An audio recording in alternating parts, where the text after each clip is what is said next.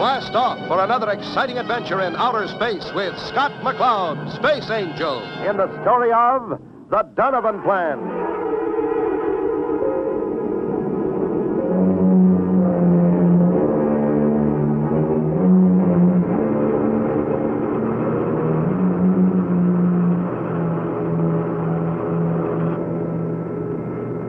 Wow, sure is a beautiful little ship.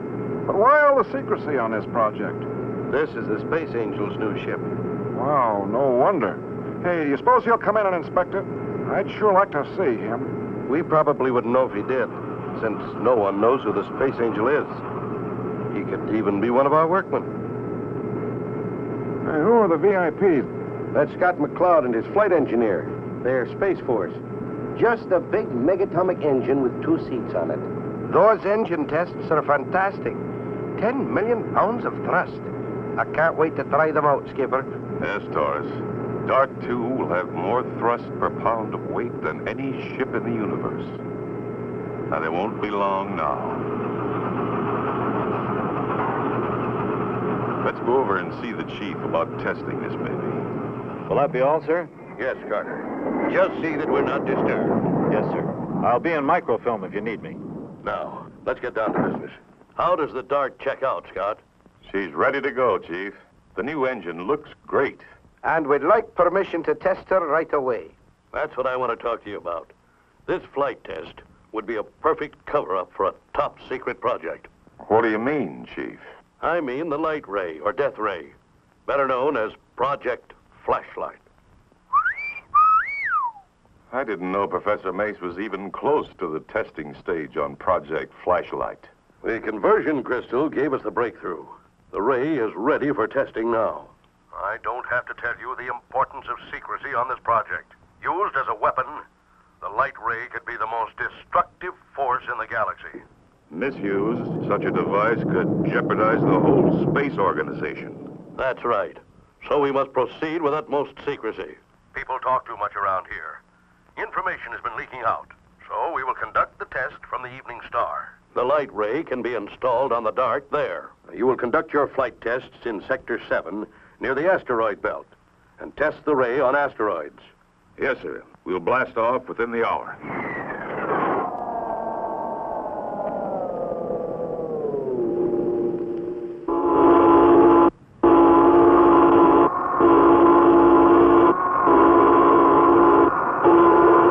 Clear the area of all equipment and personnel. Starduster from launch control, you are clear for blast off.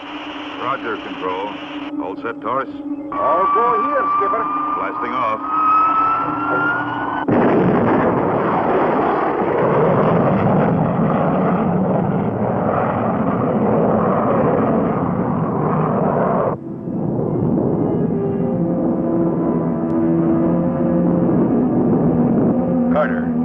Carter!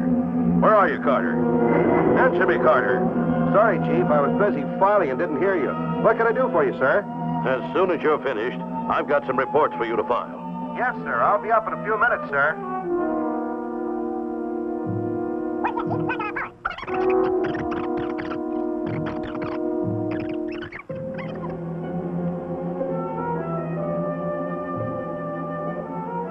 It's a message from Carter. This is the information I've been waiting for. So they've perfected the death ray, eh? That's right, sir. The Space Angel will be testing it in the new Dart in Sector 7 tomorrow. That is good. That is very good indeed. With the death ray in the Dart, I will have a weapon that can control the galaxy. But, sir, the Space Angel, he is not to be trifled with. The Space Angel is only mortal like the rest of us.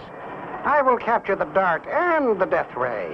I have a plan.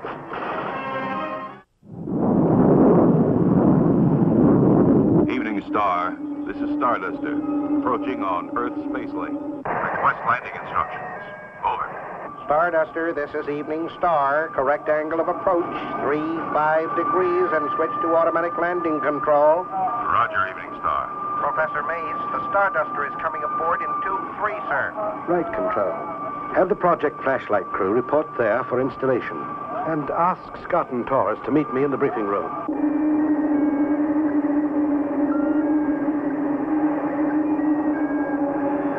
The basic principle of this device is simple. The same megatonic pack that powers the ship powers the light ray.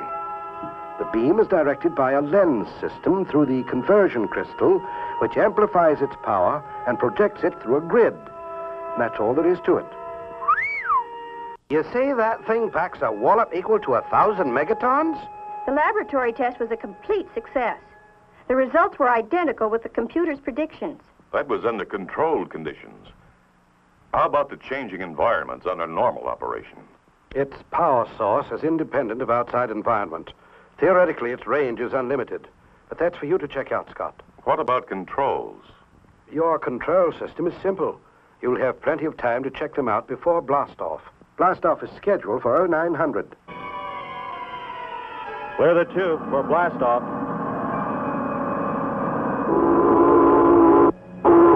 Trapped in, gang? Go here. Aye, Skipper. Tube doors opening. Five, make it a difference. Trajectory go. AB temperature go. Increasing power.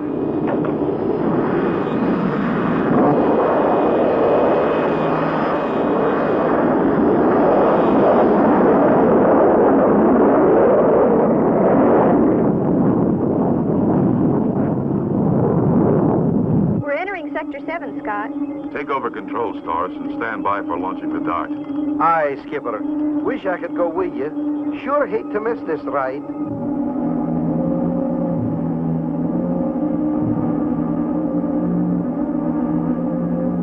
There is a ship entering the area, sir. It must be the Space Angel. Come into my parlor, said the spider to the fly. It won't be long now, will it, sir? Be patient, Vanilla. Be patient.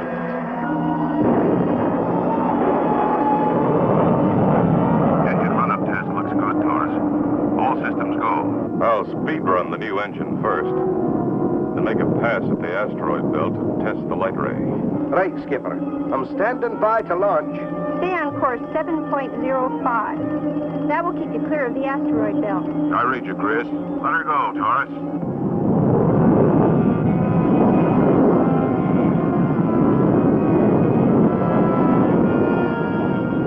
Look at that baby go!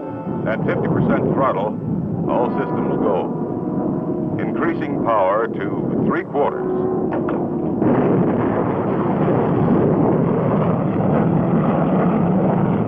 Speed, 86,000 and increasing. Better back off, Scott, or you'll be out of the test area. Aye, Skipper. You can't take that baby into the space lanes at that speed. Roger. Firing retro rockets. What tremendous thrust that little ship has. He's slowing down. Soon the Space Angel will be testing the light ray gun. It is time to make our move, Vanilla. Soon that power will be mine.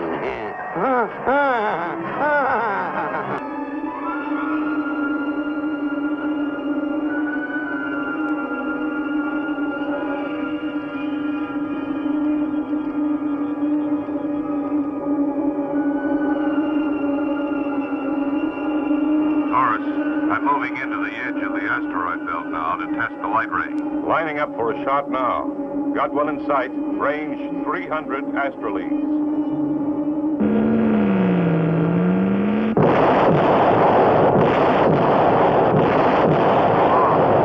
The ray completely powdered that asteroid. Think I'll try a big one.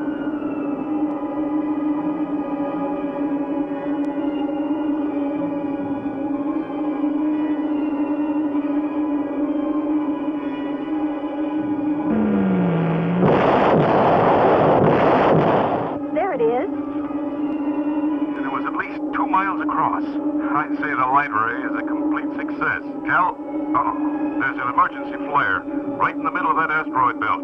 Somebody's in trouble. I'm going in to investigate. Now, what in the blazes would anyone be doing out there? It's way off the space lanes.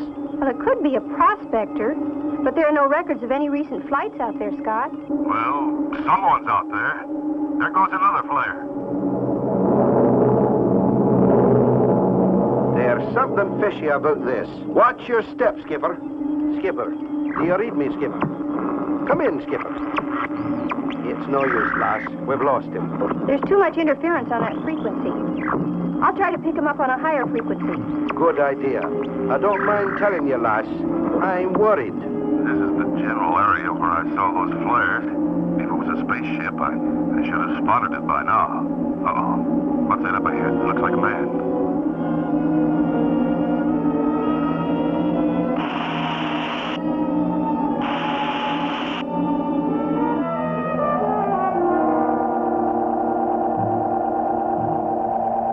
Are you all right? Yes. I'm happy you spotted my flare. Well, climb aboard. I'll get you out of here. Starduster calling Dart 2. Come in, Scott. All I see is a bunch of gravel out there. Everything's moving. Starduster calling Dart 2. Dart 2. Scott, come in, please. There's still no answer, Taurus. Too much interference in that asteroid belt. I think we'd better cruise out that way and take a look around. Yes, I was out here prospecting. I wrecked my ship on an asteroid. Lucky I was in this area. I'll see if I can contact my ship and rendezvous for a pickup. I wouldn't do that if I were you. What's the meaning of this? I have need of your ship and your secret light ray to carry out my plans. And just what are your plans? My plan is to destroy the Space Council and install the Donovan Plan for a perfect universe. You're mad. Genius is often mistaken for madness. Now you will get out of the ship. Without radio or flares, you will float for eternity in the asteroid belt. Just one of thousands of blips on a screen. Pick up anything, Chris? There are 1,000 blips on that screen. I don't think we could find a freight train out there without some kind of signal.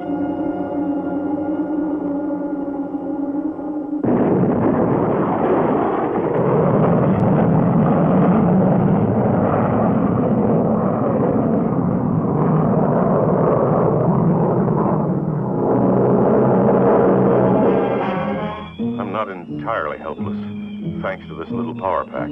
If the Starduster will just come into range to receive my signal.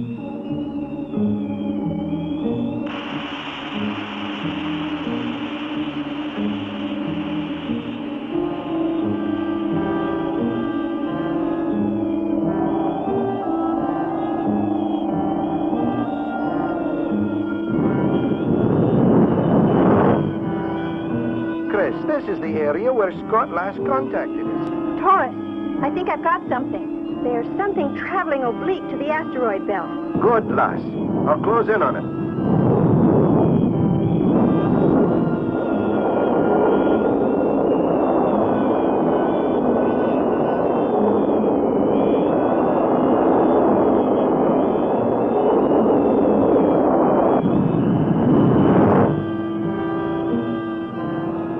It's a ship, all right, but it's not the Dart.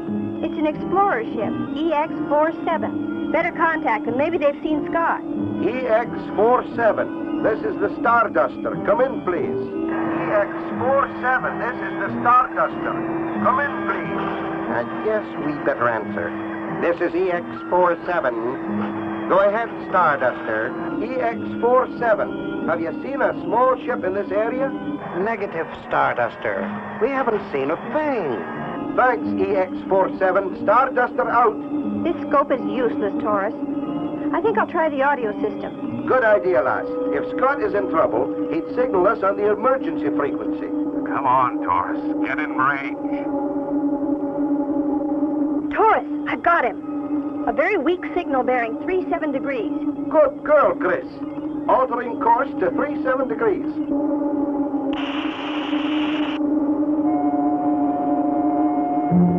Come on, Taurus. Chris, we've got to warn the Space Council. They spotted me. Boy, what a beautiful sight.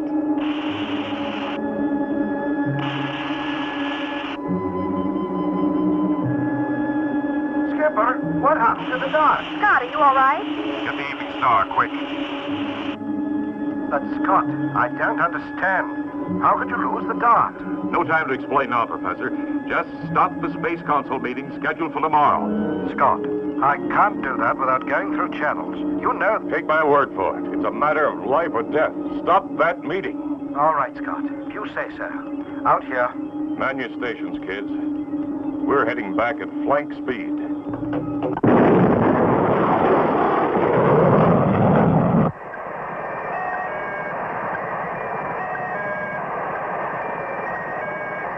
And that's the whole story, Professor. I know the man, Scott. That's Donovan. He had a plan to make all people more efficient through the use of computers. He called it the Donovan Plan. The Space Council expelled him 10 years ago. The chief's calling you, Scott. Oh, not you're in for it. Go ahead, Chief. How the devil could you let a weapon like that fall into the hands of that madman? Sorry, Chief. An old prospector floating in space just didn't seem like a potential menace. It wasn't entirely your fault, Scott. You remember Carter, my aide? Yes, Chief. He was Donovan's agent. I'm scrambling the whole spaceport with orders to blast the dart on sight. It won't do any good, Chief. I'm afraid Donovan has the ultimate weapon. He can strike wherever and whenever he pleases. We are helpless. That's right, Chief. The light ray could blast them all before they could get in range to use their space cannons. We'll have to find another way. You'd better, or Donovan will control the galaxy. If only I had known then that the dart was inside that explorer ship. That's it, Taurus. Maybe we can get to Donovan and the dart through that ship. Scott, we couldn't attack that ship. If we got within range, Donovan would launch the dart and blast us. Professor Mace, where would you say that Donovan's base was? Well, he attacked you in the asteroid belt here. And in a few hours, he will blast the Space Council on Jupiter. I'd say his base must be on one of the moons of Jupiter. Exactly. Chris, get me the chief again. You left me, lad. I can't see... Chief's on, Scott. What is it, Scott? Chief, I have a plan. It may cost us a building, but I think we can get Donovan before he strikes again. Well, go ahead. I'm game for anything. Well, Donovan will put his ship in a parking orbit around Jupiter and launch the dart from there. After the launch, and while he's blasting the empty Space Council building, we'll move in and take over the mother ship. When he returns, we'll have a surprise for him. It's going to take mighty close timing and a lot of luck. His crew could warn him. Not if we surprise them before they could get a message out. Well, it's worth a try. We've got to do something. Okay, Scott. We've got to know the second Donovan launches. Have all the Jupiter tracking stations watch for that explorer ship, EX-47. Right, Scott. And good luck.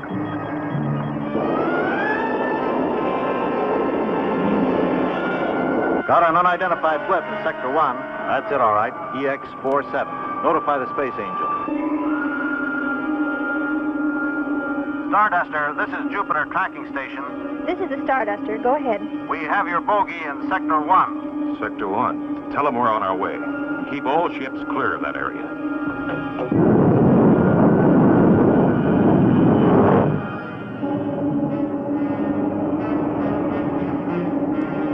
We're getting close, Taurus. Can you spot him? Don't get too close or they'll spot us. Hi, got them. They're on orbital approach. They'll be launching the dart any time now. Good. We'll wait here till he does. Vanilla, stay in this orbit till I return. And if you're challenged, you know what to say.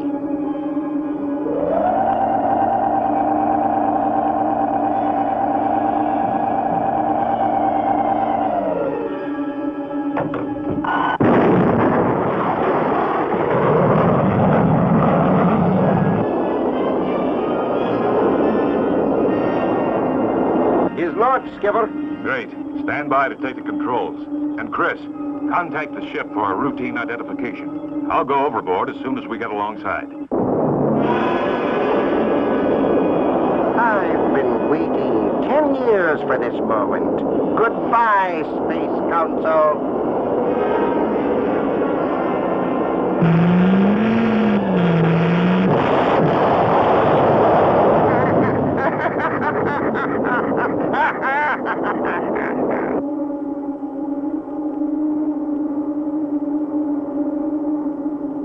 Okay, Chris, do your stuff.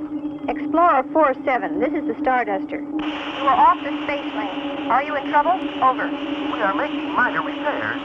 We'll be underway soon. No assistance required. Roger, 47. Starduster out.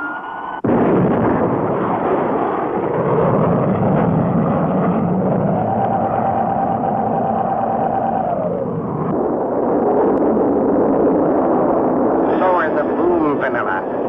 I'll be coming in.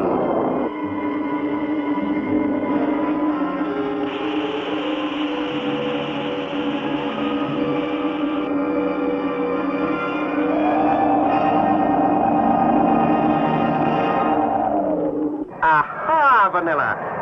Oh, no, the Space Angel. That's right, Donovan. You failed again. That was an empty building you blasted. Now we'll head back to Earth. You can try out the Donovan Plan in prison.